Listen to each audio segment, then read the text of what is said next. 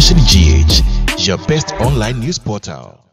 One Vision GH kasafidie kese so ni abedwafo me mamu nyina makwa ba e de mobile feed kese ye so emra so sense mawdo bi asisi e wo man Ghana mu de bedi se mo behunu na mo beti a One Vision GH ya je brabo abo no biom no mo so mfa hwene pa mo no gemfam de asisi nyina mo ama ne bo be so mo se ne aba bibia mo obia no mo beti na mo behunu de ekọ ensem nan na busuam de be so mo sabre na me de ensem no be fi ase efi Ghana man panyi dada wo no na sabre wotu franka de ama NDC chinyama Yoko ni Excellency John Dramani Mahama na kache na openyi kese yi nam na lawyers so e de krata tetenten pa kwa komada ubo krata mienu bi ewo nsem bi a John Dramani Mahama chese enye no kura nso no da ubo krata di aba bonten krata no ensem poti ben ena ewomen wachi no mekwa so ye hwe Ghana abato ho nsem na chese electoral commission na mane boy fi wa ban so ene se wo mo ha no mo kan ye sesi ade wo mo no mo kan so wo mo bo ene sen wo mo chese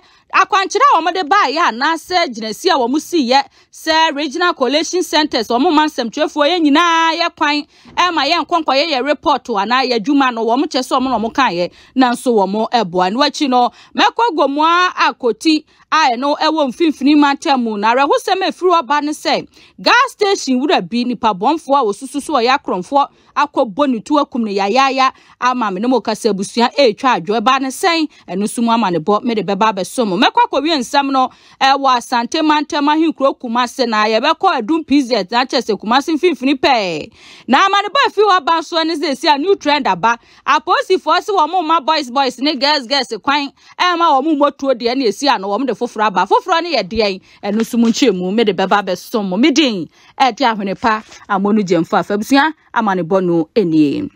Adesha meshaka si abono ase de fi Ghana man panyi dada wono na sabre wotu franka diama NDC chinyama Yoko no His Excellency John Dramani Mahama na kache na yera John Dramani Mahama ede ensemo ato ono ankasa ne lawyer opanyi Tony Lita enim se wonfa ema ede obonkrata mienu bi ewo 7 previous antro nsemo a womo ede ato wono John Dramani Mahama so enu tino krata ne mu nsem no ne tintinti a wanyina ne se wamomra bonte mepacho na yenya so yenim se da obonkrata womadwuma eye nchroye ene wo chro egu nkrata so tetente ebedu anopa no front page na ebo hopanyan na enye kasai na eye nchroye die kwanya newspapers mienu wo mo fa so eka sa entro nsem no eto ne so no wo mo san so enkochro mba wo front pages se sansem no mo eka ye no nukure enim nsem benya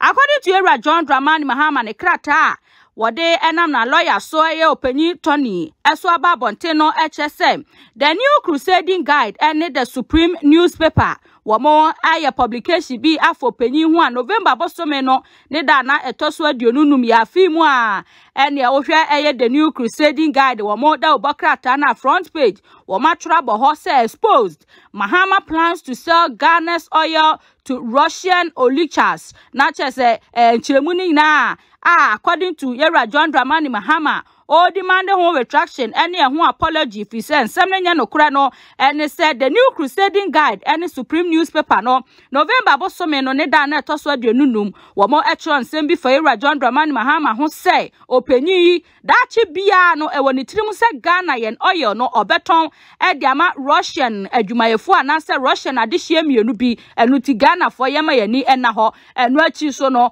the obokrata mienu to aso che say wo mo ewo leaked documents na chese omo won krata edia dance nsem a omo ekai enye ntro yam papa Era John Dramani Mahama wa yen hihye e woni tirim say obeton Ghana oil edi ama Russia dihye na no ne Era John Dramani Mahama chese nani ebo asem no so wo front pages no ne yem ehye no obisa ne ho se daban ena me plan sa de wei da ben kra ne ba me team na Ghana japade se de me kwa koton e de ayese nyesem di kwa kosi a wampo me kwa koton de ayeden na ohwe eye the new crusading guide any supreme newspaper no womo nsem na omo de ba ya womo tie se womo ewo leaked document no womo sanso eto aso chese de ntia Era John Dramani Mahama opese woton Ghana oyo ni nyina ne se opese onyeska sika ebedi nensa no timi ede ye afi campaign nti campaign na ekoso no according to the new crusading guide and supreme newspaper no oboche say Yera John Dramani Mahama in advance onim so no na eba nti no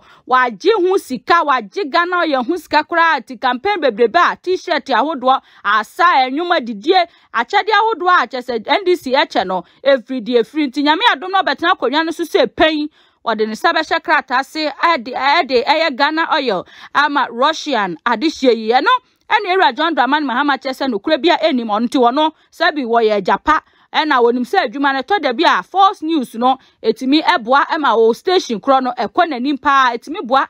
ye kenkan wo newspaper enunti no enye ne ya na enye ne nwanwa ono politics adwuma no game no ba mu ache pa wo di free assembly member ena saa wo di ebedru eye president esi ano wasan so aye former president titles wo politics mu nyina no wanya bi nyame adum tinti the opa ye retraction any apology na chese supreme newspaper any the new crusading guide womo emra na ba bia omde ni mfoni eto ye echro sansem no omo sanso emfa mfoni no nkotare wo the same mfoni na omo enchro said omo beka ye no womo eboa enwachi no omo mpa ne chew enya sa de a ebedu court pempen so si ade ondwe court ho kra na emom no in a formal way no ontimi and demand retraction any apology e won framam enunti na ne lawyer openyi Tony Lita wabamu nunti no se enkrata ne kodi omo nsa na ye omo so freedom of everything freedom of ensem ya ensem nti pa de ye nimu kra ne ye ka enunti omo mepa chowa na de Yera John Dramani Mahama ne ma mienu obi so omo so omo enya dia eno ena chese be influence ni decision se o to aso court na omo be prove sa documents na omo si omo wo no omo de aba be prove se de omo kan ye no kre ana se ebia obeyi nani ama bibia akonti Yera John Dramani Mahama demand retraction na chese omo betwe oma no ensign o demand apology omo mapa ne chow wo sansem na womo ede eto ne sunti the new crusading guide and the supreme newspaper womo so esia no bebia womo gina wasemi mu eno no one vision GH kasafide kase so enie meto akase aba no so waso ye hwe Ghana abato ho nsem na chese electoral commission na ma me je na dukwe mensa wo ra yire wono ne dafse kase yi ano eda ukwada ya enamanebo free electoral commission eba ye ese nyame adoma 7 December ba ye ba beto no edu regional coalition na chese eboabo mantam die nyina no eba bia ye ba ko se ye ba be kan ne abobo ne ye ne hu se asante mantem NDC nya se MPP nya se PNC we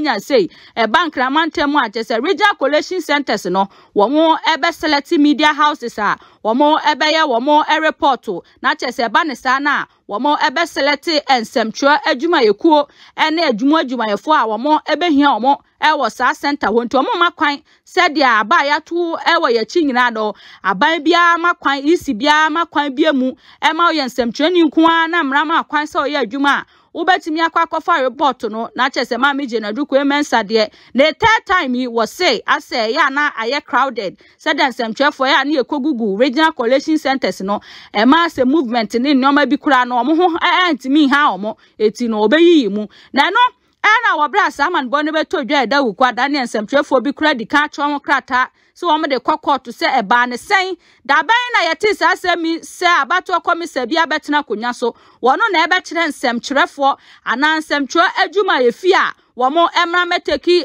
election collation results eno ne de ebinsi danti se ma meje na duko emensa onim emra ne de a eno mu kotu 1992 constitution no ede ma ya ma me se ontimi engine nsemtwefo mfa hudi emfi omo ensemtwo mo de ne kokot na pam no tram no da bia me na meka se sebin producer sebin penifo manimu akwase na eni agensa kira abato komisa eche se wono ane kan ye ayenya ma bibia enko womo na mo ka se womo ebe selected media houses bi anombe select media houses bi womo ne omo ya adwuma sa bia ye no ana sa bre no womo na mo kan ye ti no yade se womo eboa bossman asare deputy EC wono na wode sa maneboyi aba bonten a de woka nyina ne se electoral commission womo suspend side directive no sa akwankyere no ana se sa ginasie na womo so ombe limit media access coalition centers no omo na omo kanti said nsamtwefo ase yani abro omo so ye horo omo no omo ankasa no said dia NDC for kwa de ajagu omo chemu no omo hu omo ano de nsamtwefo so ye boa ye ho ano na ya de be ka ho a wan hwa stress kura 7 December no bedu no na isi ho na nkasa ya no nti na eja dam enu to mo se mo empe eye 7 peduasa basa bia wo mo empe sensem twefo ya bubefu fi se adwuma na wo mo eba be ye no ye nka ho enye ye se police station ha NDC nya emamienu MPP enya amamienu a yensem twefo na de beba bonten ama Ghana ni a wo wa sa abato mpesua no so wo hu se ha ye ha no MPP nyamienu NDC nyamienu etinu nsem twefo ya de a wo mo chese o mo hia ye mpa de be kwa abonti bia na ye yenya ene de ebe konti limit media access o mo kan ho asem no mpacho wo mo ano mo kan so wo mo ebonti adwebro ye be se ye senior journalist na chese nsem twefo mpanifo bia o mo ye o madwen se wo mo ekosiu isi no ye be se isi eja tumunti wo mo ehwe na wo mo so sise o mo agina ye ana wo mo enfa court paper no to ba bia ansa na afe no ye hwe ye nimunti one vision.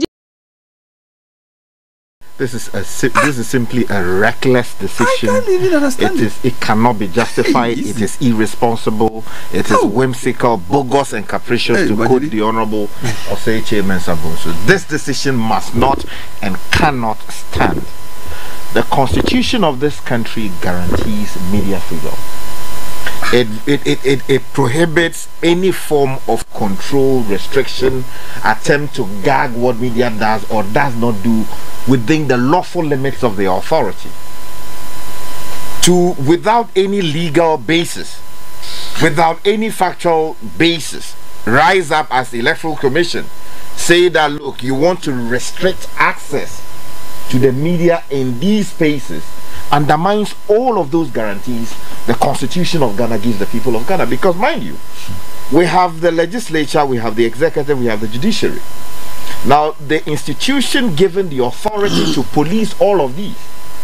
to guarantee transparency so that democracy can be brought to the doorsteps of the people, is the media. And they are to do that to the best of their ability without anybody seeking to intrude as to influence either directly or indirectly that which they do in service to the Republic of Ghana. This decision goes in a long way to unfortunately confirm or to support or fuel the view that there is an attempt to do bad things at the collation centers. And this cannot be allowed. Because this is not the kind of thing you expect a progressive electoral commission celebrated across the world to be doing. This is we have a time where people are suspicious of the Electoral Commission. People are saying all kinds of things about attempts to compromise the electoral process, undermine the goodwill of the will of the people, and the media that sheds light on what the Electoral Commission is supposed to do or does in fact do. You are saying you want to restrict on the basis of what? Public safety issues. I've covered elections in this country for well over 2 decades. How does media never has the media contributed to public safety issues at the electoral what do you call it, at the collation centers, let alone the polling stations? I've never seen that, and there is no record in literature that tells us that that is the case. So if you have respected people who previously covered the electoral process, who academics who wrote about these things in the past,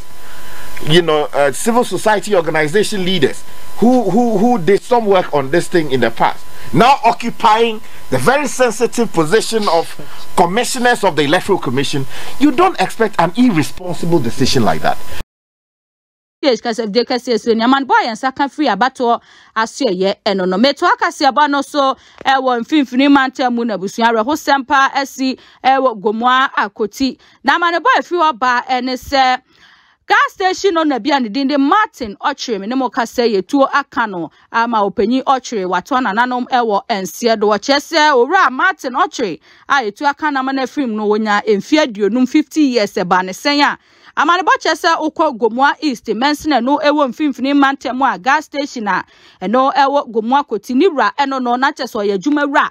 na obi nim de ba ya chese akromfo enye da bia nkwankọ wia papa yi se da ya wada ya o November bosome ne da to so de no watwe amne mo ka se ya na chese na ya wo ye na homache na akromfo yi ebowura gas station ho amanebo echese edan a papa yi edamu no mudi kan wura so omnim se adwuma wura eda ho etisika ewo no hone womo ene no kikikiki womo ti ya ne se pe abrantie bi a wode Richmond ejei wono na sabre oni aposifo ye adwuma fi se de esi ye no wono ene ya dansini wo chese oti etuo enka woti multiple gunshots pe wo gas station ho na oso okohwe de ekoso ene wo chese ono kra no nyame ena ejei wo no se nya nyame a enka akromfo yi ekum wono ene papa Martin a wafi mu ne baba ya womuti dede ni saa no na so mo kwa kohwe adekro etine so mo kopi omo so a etuo no kra no ye de biba wo mo direction so nyame ena eji wo mo Richmond chese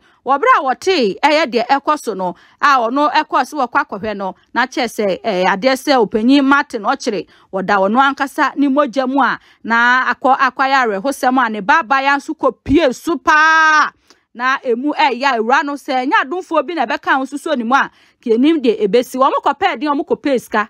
papa ya adwuma bese 11 years ni amane boche se gas station no eba mpatemo 11 years ni ene akire kura bi mkwa che se ebro a che se odi ni park akra wo ye na adwuma o gas short a ene wo kosa e ho no ko abenya bi papa ne obi a na ompe ne ho asem obo ne ho mode se bi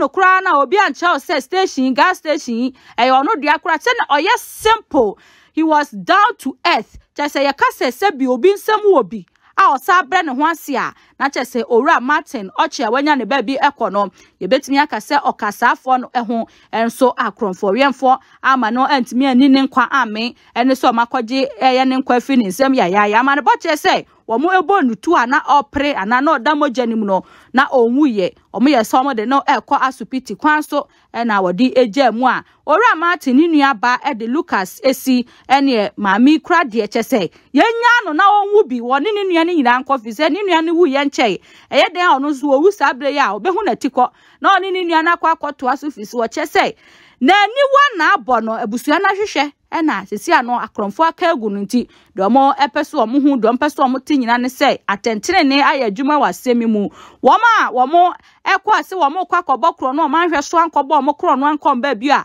womo kuni nua bema no wo se emra ne omo edit ni suomo pa ne adesire mu ena wone eye Ghana Police Service ekasa ya wode adesire ato omo anim se omo nua ne kọ omo timi enya ho hwe na emom no omo gidi se Ghana Police Service aya adwumaden na womo echi safo yi mamra ne omo di ne se ne ese na efata ba bi omo nua ne kra wo bia no obetimi ada asomdwe mo so omo aka akire ne so no womo akoma ebeto omo yempa na womo so no womo di ahurusie se womo nua no owo baby pasa abre no nti na busua wokwa Gomwa East Mensen no wo mfimfini mantam Gomwa Akoti a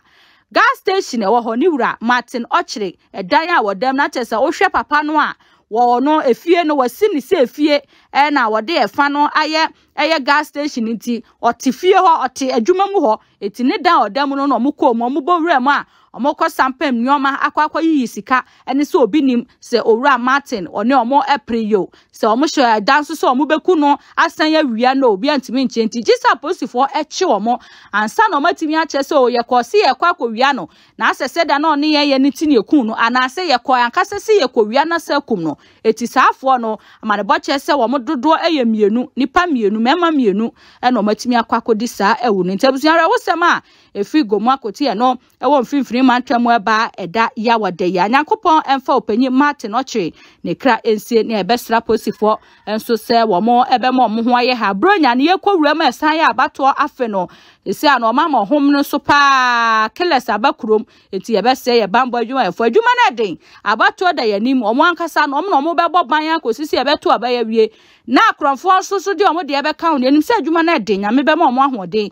eti kakrakra womo enhwe na womo ema trene ne pepepe yemra semimu na se de be ya abusua no womo da ometimi ada na opanyi Martin so ba bi owo bia no ne kra atimi ade ahurusie one vision GH kasafde kasias to ne nyankopon emfa opanyi Martin oche ne kra ensie na abusua o maka akire no so ne titu ne emma wonchiche abusua so ewe me finfini mantamu no makowie nsam no ewa Asante mantamu na amane ba fi Asante mantamu aba ne se wo kwa dum PZ a zesi a no boys no e the new trend aba wa cheso say IGP so omo kwan e ma omo nye toy gun trend na the fofra but this time round on way enkum nipa empra nipa way am Robert ntimi form unjim pa bon fo ntimi form unjim said ya na etuo de na etie no ene ne ye de he a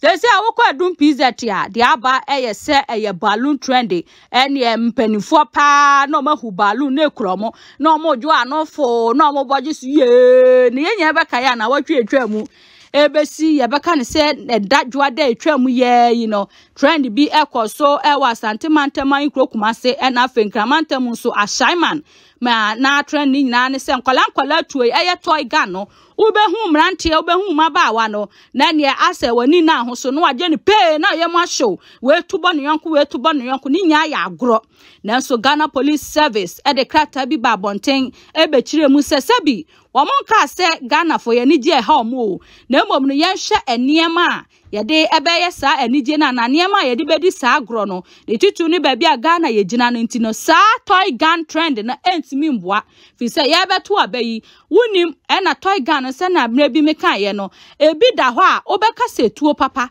etisi aposifo betimi differentiate krampo between the enya papa ne the papa no na dipa boni na ono de o se okura tuo papa odi kokum nipa no okum nipa no ko eti man no nam so aposifo echichi nipa bi no mu a omdo do be se duonu ensia e na aposifo de warning e ma obi ase wo bia ye be chew se wo ye toy gun train ni bi no ya de se mra eso mu a mra no bedi ne se de se na e fata na no na boys ne che se adwebra o se bi Ghana ye nyina ye Ghana se ye ntie Aya Ghana Police Service ni endi mraso na ya ama ye bambo NCP a ye boys and girls ye kwa ye mu bi kura passport ye ni eti na ye nim said ye na ye na ye fa ne sa agro na emo ma posifo acheche mu am ye hu se dabi etu onko ade se de tie bia no ye ntimi fa ni agro de ayate ase ne ye de foforo beba foforo no ena se ye balloon trend na ye hu balloon ye de frama gina ya furubu hu balloon mu a na ekromo ene ye wom chese se adom de abanie omgidi se we die nya de se Ghana Police Service ebebra omo Ghana Police Service ebesi omo kwanti ebuso toy gun trend no omo chese omo twam yenko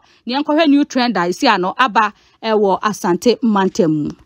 They said of you to Ali at you. Say 5 million. And you have 10 million. Is it the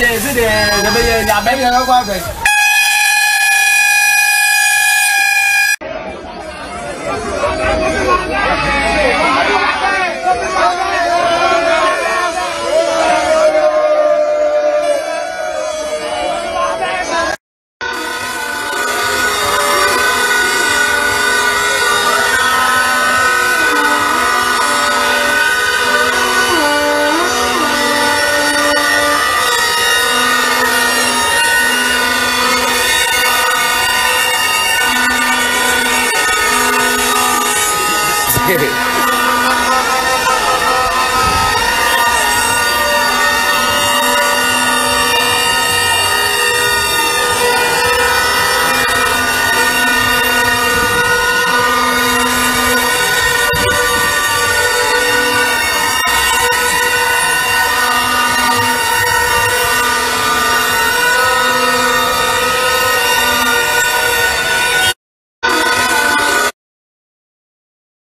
Ebusiame sign so Emma Makwa Babiem Debia make say happiness is free even though very very expensive. Obo a osisika na nije dabi ukofie bi mu a na ye ka che wo se sa anwumre no do mbedi kura na omunya nyaye nanso ukwohwe se de nije wo fie ho a be yanwa wo be wura fie bi mu no sika ye ma fridge ni o ma egu fridge mu emu anwa jollof omo fie kura ka so omo phone akra nuane chese afimu aduane kura ombenya nanso no nije na ebi ni ho jiwe boys no obo okra ne ento na ade o bo ho awia na wotimu no kura no adwen a wo dwen no nanso omo chese we nyina bekum areho eti trend no de omo di kan de ba yen amfa de omo di aba eni balloon trend nti ya first one no said omo agi atumu se first one ne de aposifo akere omo se ama ma hunu se enye balloon de o mo de abeka obi so beka se no so kra enye dede wom fi se balloon no uhu a na wugya mu abentepe na eno adwo ebi che se ne Ghana Police Service de sanso bebra we no fi se ebeye dede wo so adwen kire ene sen trend na we aba we china na we aba obi se e release stress fi se kroma ya she boys aye wild girls aye she esi a girls kra ye jai kasa fi se hu se boys no so kra ya shinti kasa ne jai wu ne se sa ne mai etim mabunu adwen so at some point no kwa adwuma na one na fofo ye sa ne ma we ya eyi na adwen afiri ne ma bebre so eyi na adwen firi adwendwen so eyi na adwen firi bone so eti ebi encourage sa trend na enye harmful trend a emfa woman no ebi encourage ebi nso chese we ye nkwala neoma we so bada ben ehu ehia eti no mabunu hwaso ne anye adwuma eno so betimi ede wadwenche aba midin ede ahwene pa mo no gemfa abusu ha na brebe makwa ma nsem amede enam no medini nyina ebesi wadaru atemi nkan won subscribe ya mesrese bo modern so be subscribe ede amame obema afo friends aka kasebo ibi no mate no mahunu de ekọ comment section won so wadwenche obetimi ede afa one version gh ye number ya de eye adwuma no na that screen is na ya WhatsApp number in case say opese woni edi nkomo WhatsApp nso a wadaru ma number obenya yen esi so eno no mpacho bronya so eba eti no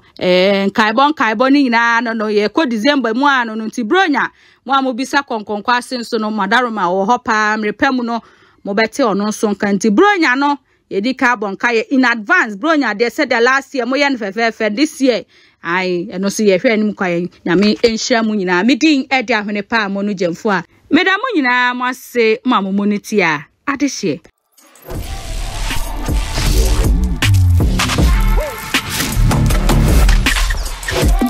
One Vision GH, your best online news portal.